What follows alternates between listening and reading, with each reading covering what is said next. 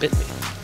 I just wanted to have a moment. I had a moment with the guys. Yeah. And I even had a moment with Sam, which was unexpected.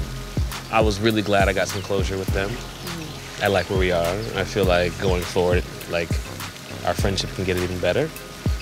And yeah, thank you. I'm thinking this is it. This is the moment he's gonna finally admit to things. He's going to apologize. He's going to step up and be a man, at least one-on-one.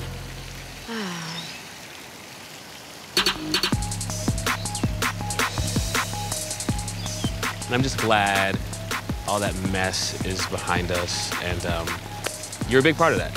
You know, it takes both of us, but it definitely takes you. I guess you didn't get your apology. No. The whole conversation is total bull, and it just really solidifies the feeling that I already was having before, that what we had was total bull as well. It looks like she's having a deep conversation with Andrew. I know. Which is good.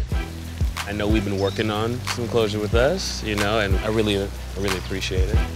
For lack of a better term, I just feel stupid. I feel like I wasted time and emotion on this man that, at the end of the day, just did not give a about me. Where I couldn't see through his bull. Right now, I see it perfectly clearly. If you need anything, let me know. As he's talking, all I can think about is Taryn. I just can't wait to get back home to him. And Andrew, he can continue flapping his gums off into the wind somewhere. Everything he said was meaningless, just like our relationship.